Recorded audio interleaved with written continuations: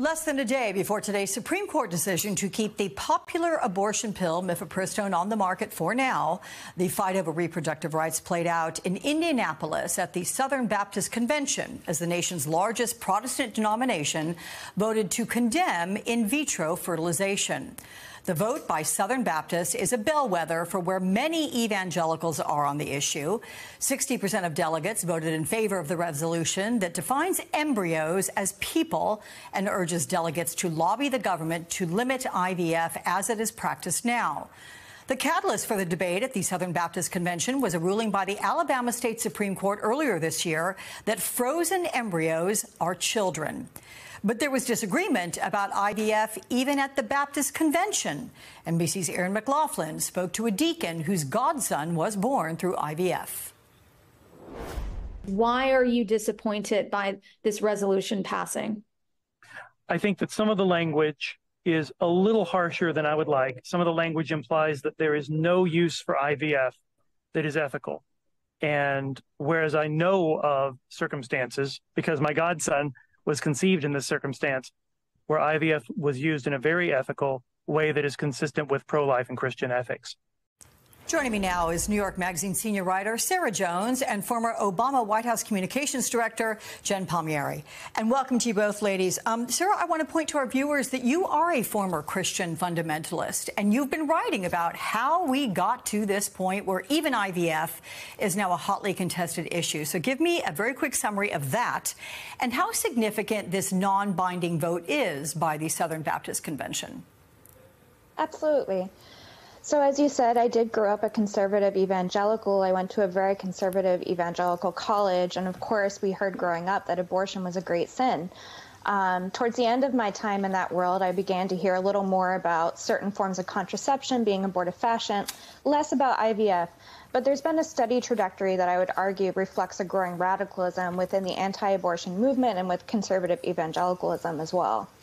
Okay. Jen, the Biden campaign is tying this Southern Baptist vote against IVF and today's abortion pill ruling, tying it to Donald Trump and the Supreme Court that he helped shape. Separately on Capitol Hill today, Democrats are holding a messaging vote in the Senate to protect IVF. Republicans are certainly expected to vote against it. But how will all this play leading up to the election in November? I mean, the Southern Baptist Convention that has a lot of that has over many decades been an important political barometer. It used to not just be for Republicans. They used to that used to be the Southern Baptist used to be a place where you saw a lot of Democrats as well. But it is an important barometer for the evangelicals and for Republicans and I saw a woman, a former Trump policy advisor, talk about this on the Christian Broadcast Network, a clip of it that the Biden campaign sent around. And basically her argument was IVF is a slippery slope. The same justification for IVF is the same justification for abortion. It's like, if you want to eliminate IVF, are you protecting life anymore? Or are you just talking about control? What is actually going on here? And I think it is, from when you saw it every couple of weeks, Alex, there's some reminder to America of the havoc that the overturning of Roe has had on the U.S. and on women's health, and just telling women how to have children, when they can have children, whether they can have children,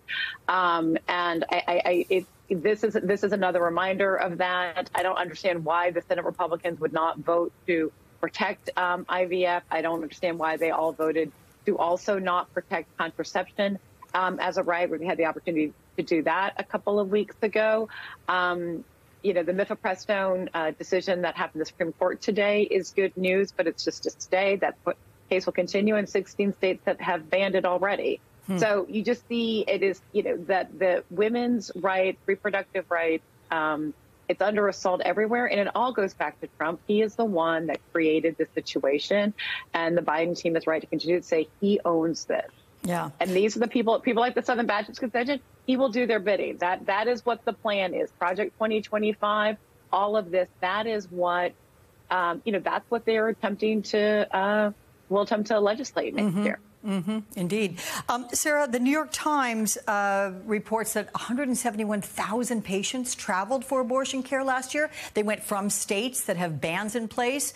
I mean, what an economic cost to women, many of whom may not have the means to afford it, in addition to the health and the mental strain they're facing, right?